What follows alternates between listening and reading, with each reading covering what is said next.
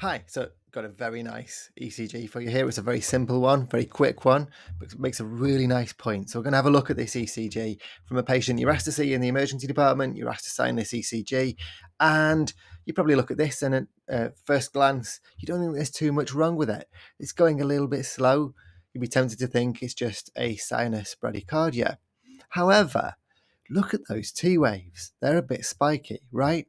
They look a bit unusual. So you could be thinking, well, what is that? Is that lung QT syndrome? What's going on with those T waves?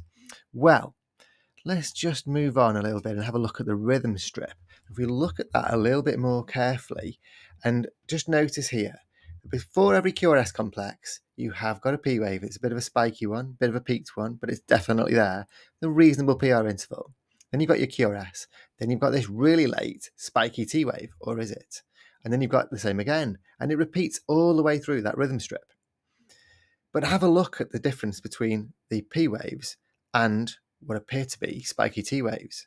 There is no difference. They're exactly the same morphology. So those aren't T waves, those are P waves. And if you want some reassurance that they're definitely P waves and not T waves, then just mark this.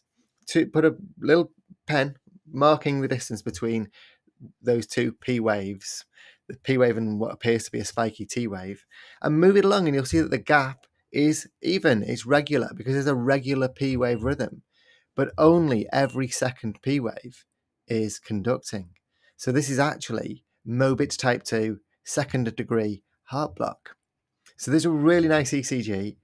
If you see those spiky T waves, think about Mobitz type 2 heart block.